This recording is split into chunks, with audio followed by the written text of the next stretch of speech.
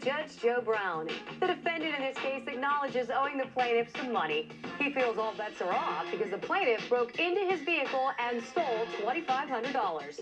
Let's see what the judge has to say.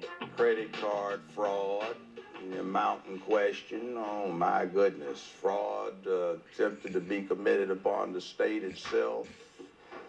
Oh, that's 3 felonies I can think of. On top of one he already had. Oh, and already running from another one, violation of probation. I might bring that to the attention of some of the Davidson County criminal court judges when I see them at the upcoming judicial conference, which is to be held in Franklin, Tennessee. Do a background check.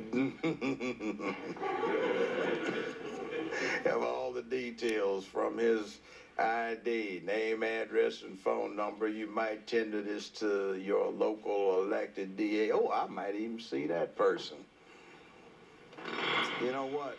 You're asking for some relief, but one of the things the law will not tolerate is somebody who comes in with unclean hands.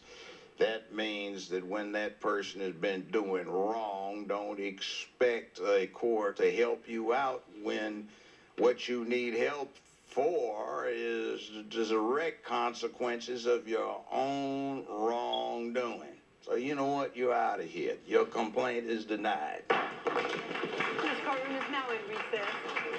I stole the money. What's left to say? Maybe the part about the plaintiff costing the defendant his original wheels? By the way, our cameras are real, and so is the ruling. Claim denied. Now we're on to the next case. Please raise your right